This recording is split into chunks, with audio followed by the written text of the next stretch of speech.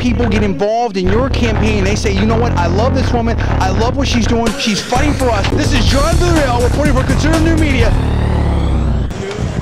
Hey folks, what's up? It's me, JDV, for the John D. Villarreal syndicated radio show and for Conservative New Media. We are at the HP Pavilion. We're getting ready for the weigh-in for Diaz versus Nunes 2. They did it before. Diaz got stopped on cuts. He wasn't happy with it, so they're doing it again. It's going off on October 9th, 2010. We're going to check all the weigh-ins. We've already seen Dave Bautista in the back. He's looking great. I want to talk to him. We've seen MTV's Big Black. We already did our exclusive interview with KJ Nunes, and we're going to do it again, and we're going to bring it all to you. So sit back, stay tuned, get ready for the action coming down from StrikeForce MMA. 169.5. 169.5 pounds for David Marshall from San Jose, James Terry.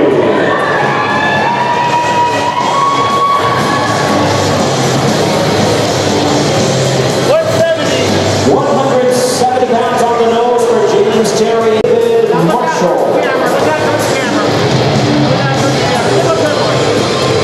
We are ready to start the weigh-ins for the televised portion of our program, of course, shown live on Showtime, 7 p.m. Pacific Standard Time. The first bout of our televised program features a welterweight special attraction, 3 5-minute rounds. At this time, we invite to the scale, with a record of 5 wins and 1 loss, he is the 3-time World Jiu-Jitsu Championships gold medalist, introducing Andre Galvao.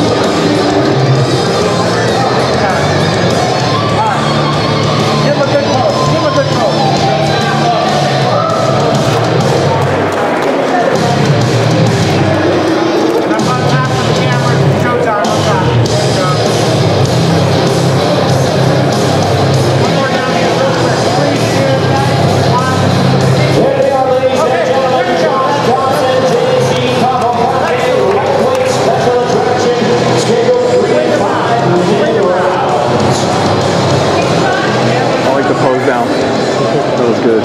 He's always in crazy shape, man. Thompson. And now, ladies and gentlemen, it is time to weigh in the main event of the evening. 5-minute rounds for the StrikeForce World Welterweight Championship. First, ladies and gentlemen, introducing the challenger. Widely considered MMA's most successful crossover fighter. He is the challenger fighting out of San Diego, California. Please welcome the former lightweight world champion, KJ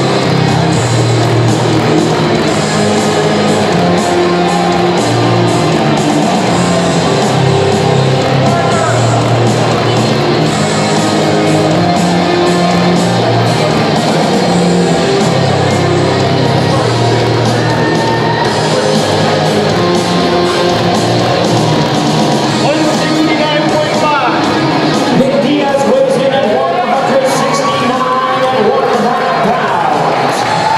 169.5 pounds for Diaz.